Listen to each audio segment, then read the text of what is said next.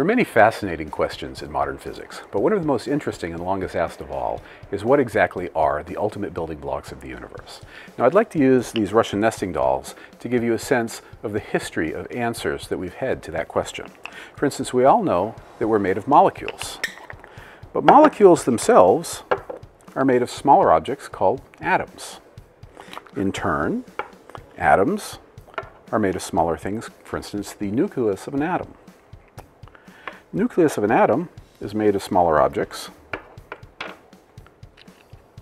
called protons and neutrons. And now scientists know that this isn't the end of the story. Protons and neutrons are themselves made of even smaller particles called quarks.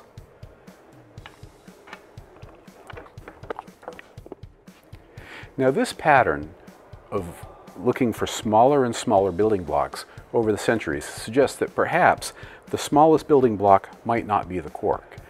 We know that in protons and neutrons there are two different kinds of quarks. We've actually discovered 6. We don't know why there are more of them, but that suggests that perhaps the smallest building blocks might not be quarks at all. There might be another smaller doll inside this one.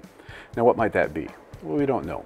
But what we do know is that when the Large Hadron Collider turns on at much higher energy, that is the tool that might actually show us the next doll inside this historic progression.